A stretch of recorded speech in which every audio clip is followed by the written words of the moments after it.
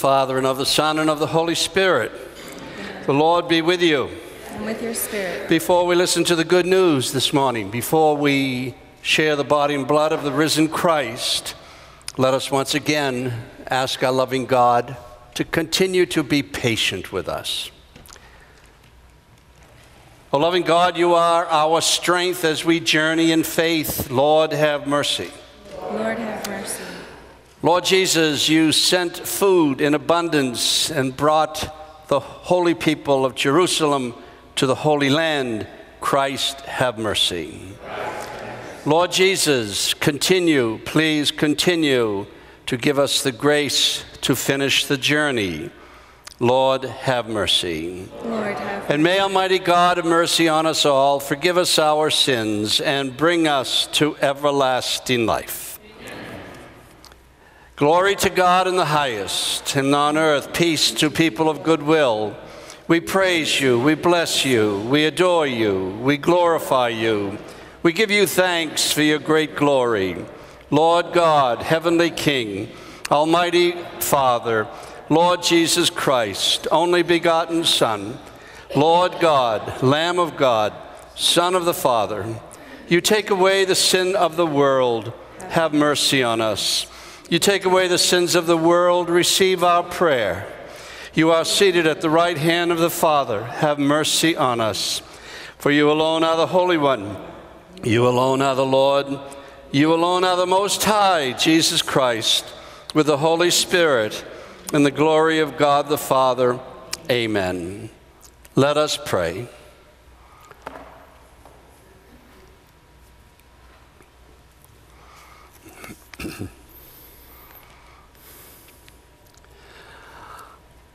Almighty and ever-living God, whom taught by this Holy Spirit, we dare to call you Father. We pray, bring to perfection in our hearts the spirit of adoption as your sons and daughters, that we may merit to enter into inheritance which you have so often promised. We ask this through Christ the Lord. A reading from the first book of Kings. Elijah went a day's journey into the desert until he came to a broom tree and sat beneath it. He prayed for death, saying, "This is enough, O Lord. Take my life, for I am no better than my fathers." He lay down and fell asleep under the broom tree. But then an angel touched him and ordered him to get up and eat. Elijah looked, and there at his head was a hard cake and a jug of water. After he ate and drank, he lay down again. But the angel of the Lord came back a second time, touched him, and ordered, "Get up and eat, else the journey will be too long for you." He got up, ate, and drank. Then he strengthened that food. He walked 40 days and 40 nights to the mountain of God, Horeb. The word of the Lord. Thanks be to God.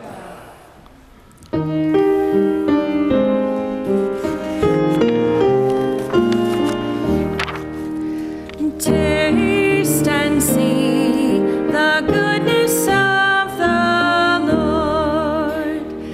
Taste and see the goodness of the Lord.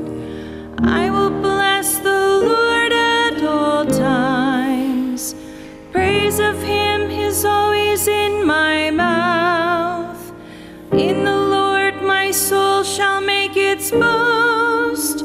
The humble shall hear and be glad. Taste and see the goodness of the Lord. A reading from the letter of St. Paul to the Ephesians, brothers and sisters, do not grieve the Holy Spirit of God, with which you were sealed for the day of redemption. All bitterness, fury, anger, shouting, and reviling must be removed from you, along with all malice. And be kind to one another, compassionate, forgiving one another, as God has forgiven you in Christ. So, be imitators of God as beloved children, and live in love as Christ loved us and handed himself over for us as a sacrificial offering to God for a fragrant aroma. The word of the Lord. Thanks be to God.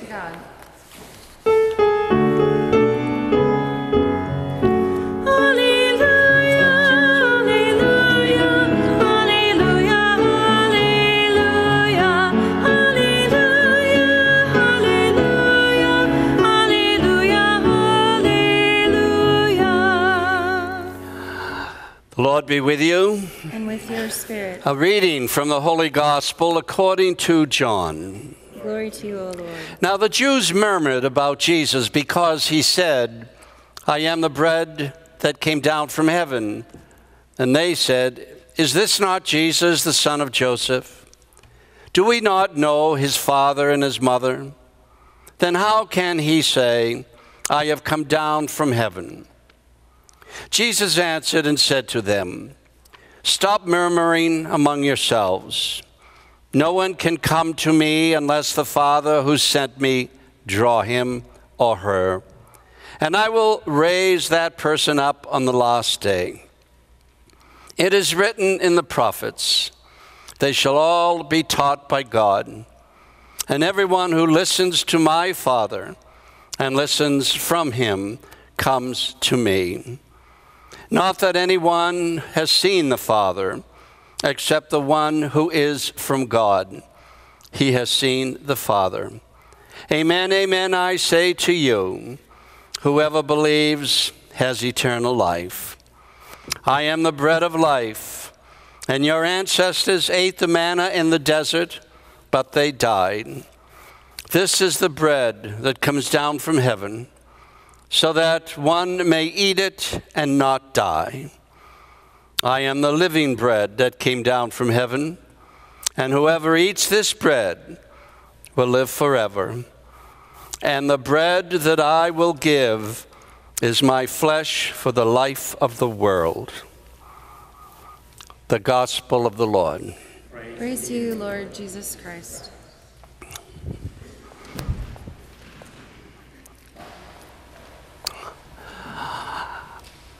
I don't know how you feel, but it's with joy that we can celebrate the liturgy and bring it to our brothers and sisters who cannot be here for liturgy.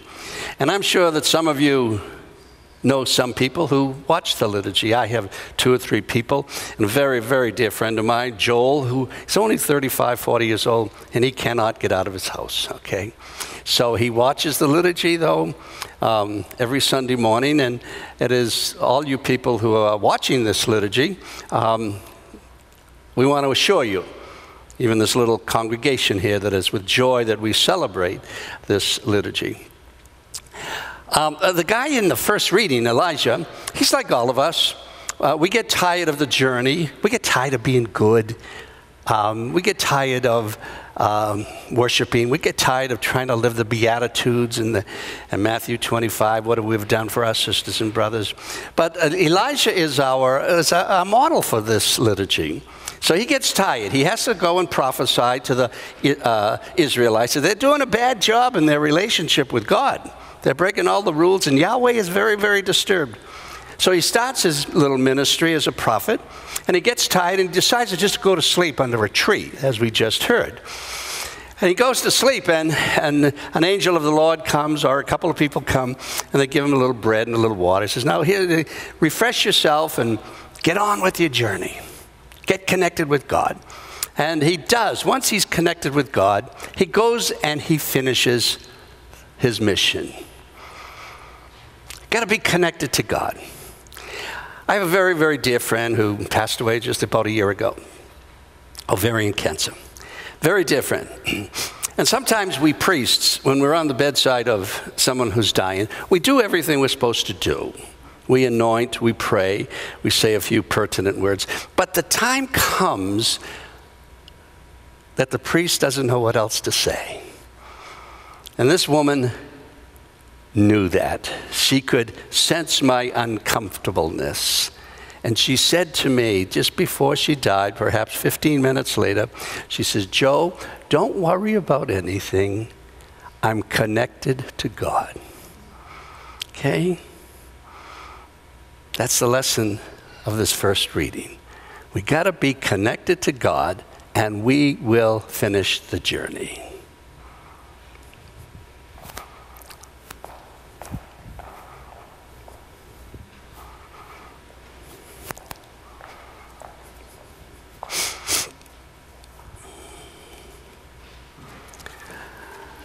Let us profess our faith by praying the Apostles' Creed.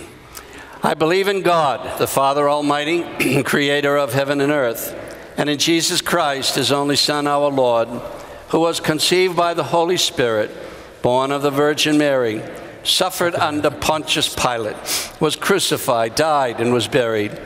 He descended into hell. On the third day, he rose again from the dead. He ascended into heaven and is seated at the right hand of God, the Father Almighty. From there he will come to judge the living and the dead. I believe in the Holy Spirit, the Holy Catholic Church, the communion of saints, the forgiveness of sin, the resurrection of the body, and life everlasting. Amen. O loving and gracious God, we listen to your words, and now we pray that we live by them. And now we ask you to listen to our requests. For all members of the church, may they believe ever more firmly and live ever more fully the mystery of Jesus, who gave himself to us as the bread of life. We pray to the Lord. Lord, hear our prayer. For all people of the world, may they learn what God teaches and come to salvation. We pray to the Lord. Lord, hear our prayer. For those who are sick or suffering, may they come to Jesus and receive his life-giving care.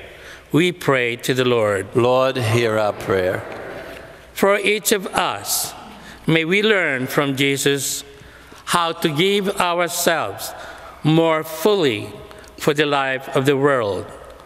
We pray to the Lord. Lord, hear our prayer. We thank you for listening to us, O loving God. You so often call us your little children in the Scriptures. And so, like little children, we politely ask you to grant us an answer to all our requests, which we make in the name of Jesus, who lives and reigns forever and ever. Amen.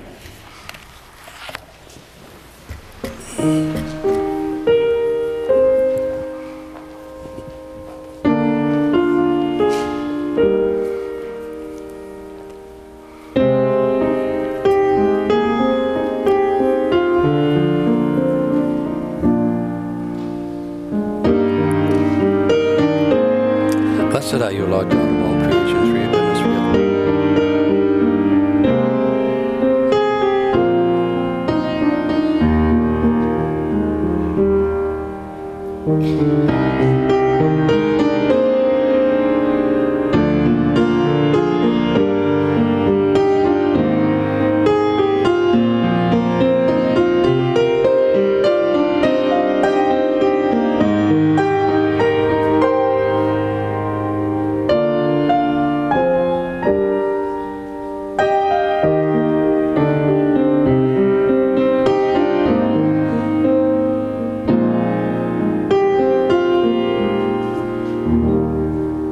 brothers and sisters, let us pray that our sacrifice today may be acceptable to God the Father Almighty.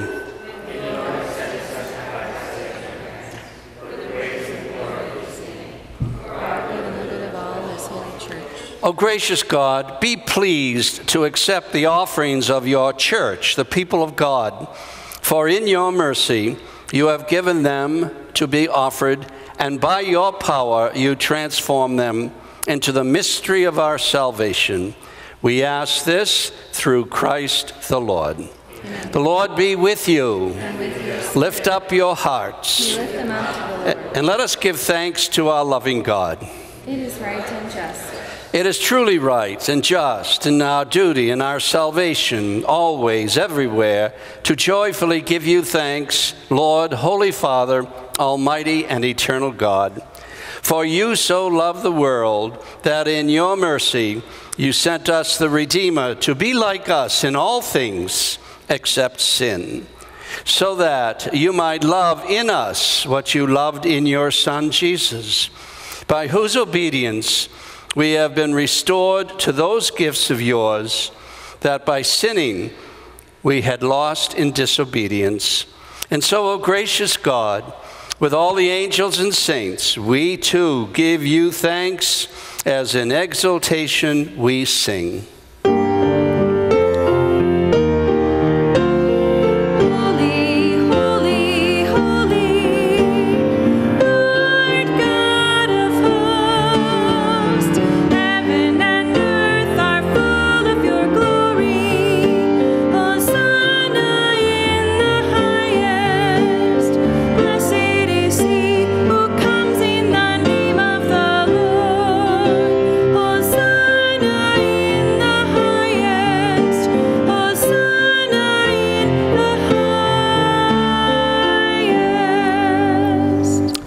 You are indeed holy, O gracious God. You are the fountain of all holiness. Let your Spirit come upon these gifts to make them holy, so that they may become for us the body and the blood of our Lord and brother, Jesus Christ. At the time he was betrayed and entered willingly into his passion, he took bread, and giving thanks, he broke it and gave it to his disciples, saying, "Take this, all of you, and eat of it, for this is my body which will be given up for you."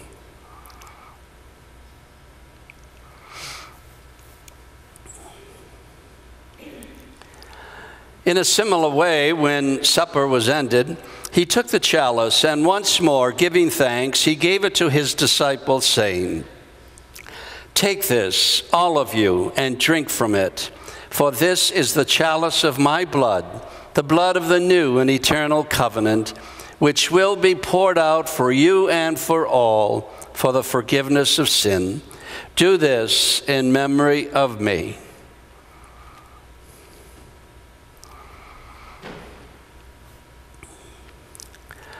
The mystery of faith.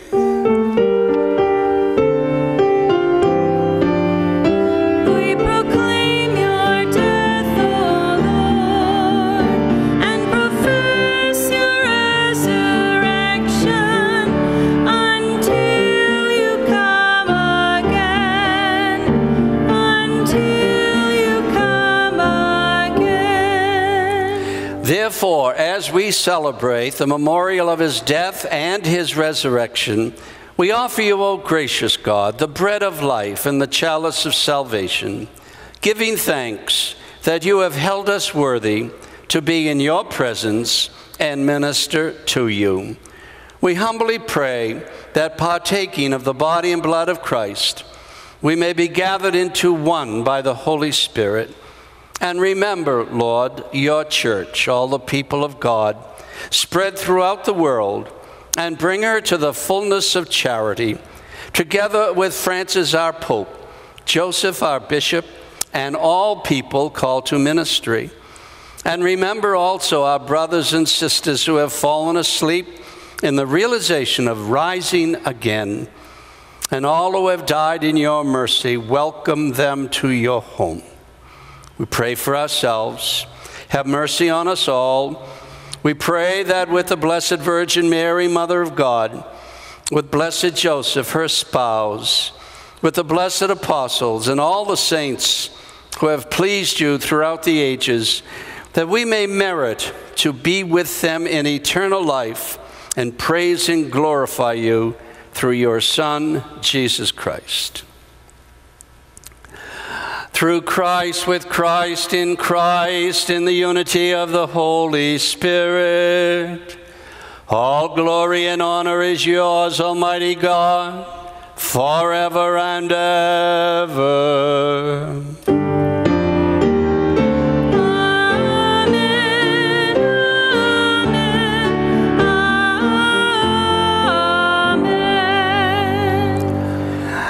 Let us pray the way Jesus taught us to pray. Our Father, who art in heaven, hallowed be thy name.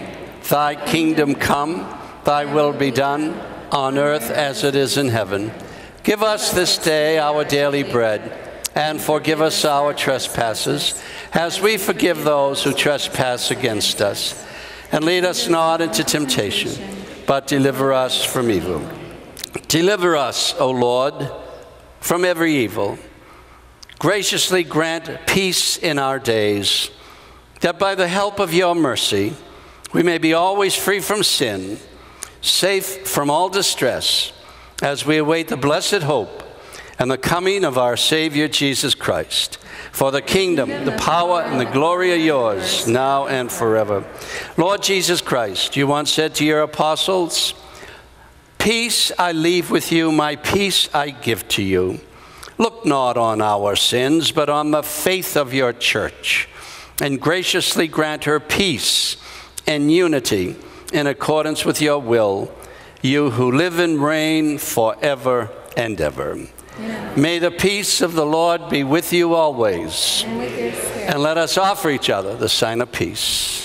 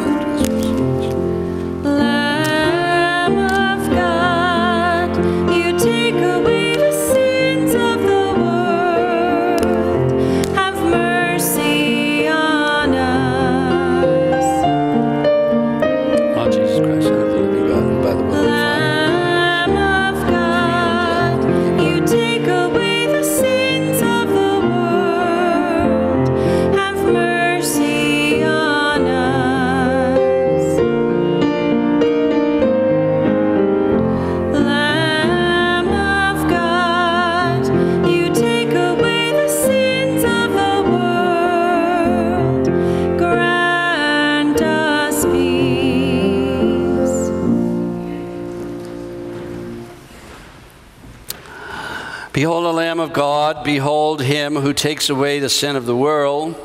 Blessed are those called to the supper of the Lamb. Lord, I am not worthy that you should enter under my roof, but only say the word, and my soul shall be healed.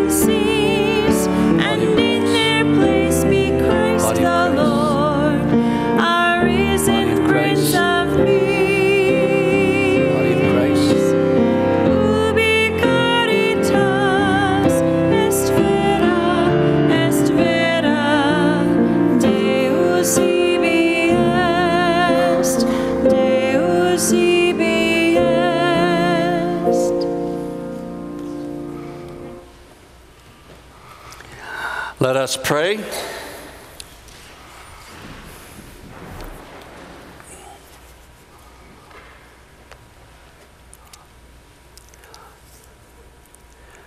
May the communion in your sacrament that we have consumed, O gracious God, save us and confirm us in the light of your truth, and always give us grace and confidence and courage to continue the journey of faith. We ask this through Christ the Lord. Amen. The Lord be with you. And with your spirit. And may Almighty God bless you and your families, the Father, the Son, and the Holy Spirit. The Mass is ended, so let us go to love and to serve one another. Thanks be to God.